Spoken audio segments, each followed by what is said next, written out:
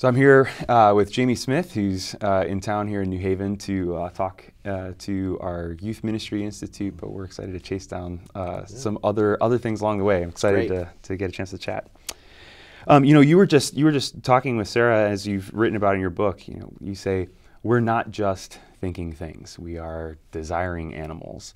All right, I'm persuaded,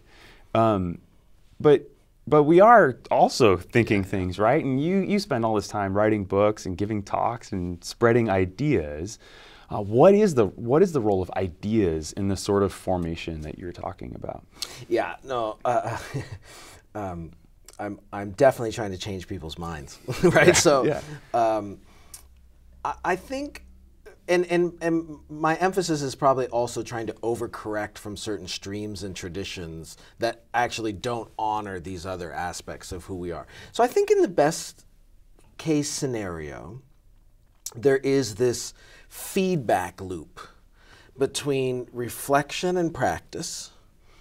And one of the reasons why ideas matter is because they are the engine of intentionality. Right? So that it's precisely, the reason why I write books to try to get people to think about the practices they're immersed in is so that then they can actually come at their way of life with a new intentionality, including, I think I should not do this, I think I should do that. So there's all kinds of reason why we need to redeem reflection as an engine for propelling us into good ways of life. I just still remain convinced that you can't think your way to holiness, right? Mm-hmm. You can't think your way to new habits. And so in my experience, I need the thinking to generate intentionality, but then what I need to do with that is use the intentionality to get myself convicted enough to give myself over to communities of practice that I know are going to be doing more than just informing me. Does that make sense? So is this something like the old saw? I forget if it's from Dallas Willard or John Ortberg or somebody. The sort of the difference between training and trying.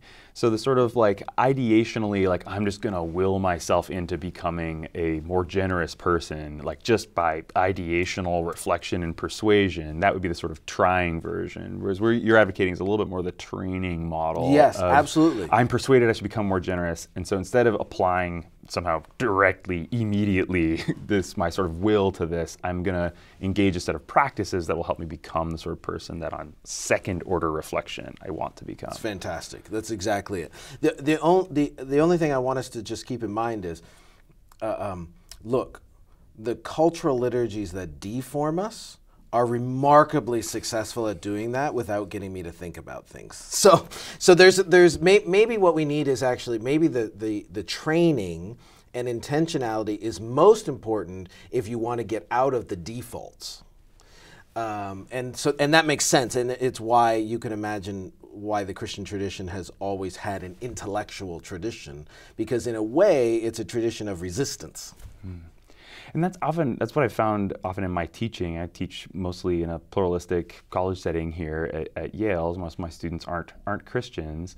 But what they find persuasive, particularly in your work, is this sort of thought. They first think, well, I'm not sure how intentionally I need to be formed or whatnot. I don't know how I would choose. Maybe I'm even just overwhelmed. Maybe I do think I need to be formed, but how would I choose? What often moves them to action is, I'm already being formed by something. It sort of offends, and I relate to that, right? It sort of offends our sense of personal sovereignty, totally, right? Like, oh, I thought I was blazing my own trail. And then they go and read, Liturgies of the Mall or something like that, and then they're suddenly like, oh no, I'm not actually the master of my own destiny. Yeah, so it's not, the project is not anti-intellectual. It's anti-intellectualist, right? And I think there's an important difference between the two.